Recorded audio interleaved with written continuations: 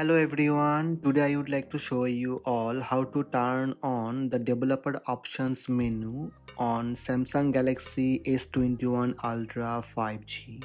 Let's have a look. First, swipe up the home screen to access app screen. Tap Settings app. In Settings, scroll down and tap About Phone. Tap Software Information. Tap 7 times on build number. Unlock your phone to confirm it's you. That's it. Developer mode has been enabled.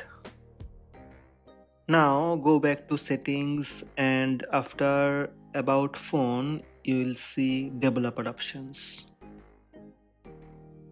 Tap Developer Options.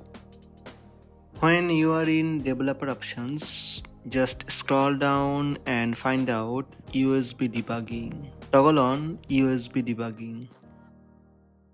Tap OK for confirmation. That's it, USB Debugging on. If you would like to disable or turn off developer options, from settings, open developer option. Scroll down and turn off USB debugging. Just toggle it off to turn off developer options.